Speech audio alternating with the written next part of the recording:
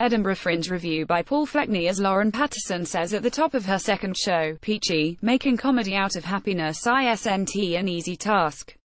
While many other comics are bearing their souls for the benefit of their audience and themselves, Pattison has by all accounts had a good year in her career and in her love life, but she has successfully turned this into a delightful and funny hour. Peachy is also a positive show about a young woman who struggles with depression and low confidence, as was documented in her show last year, beginning to build up her muscles of every description.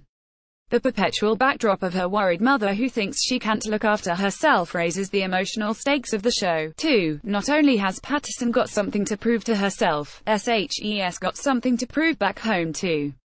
The main obstacles in her path are a looming 6-month trip to Australia to do comedy, and finding people, friends or a fella, who make her feel good, make her realize her own potential. She wants to grab what she wants from life for once, she tells us.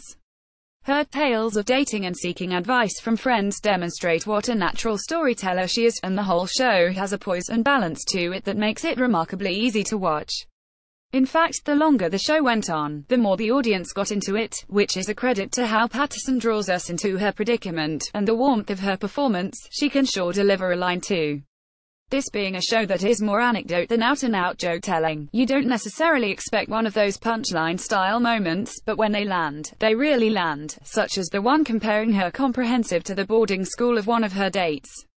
In fact, class is another theme of Peachy. She admits to having a chip on her shoulder about posh boys, who she never would have considered dating before.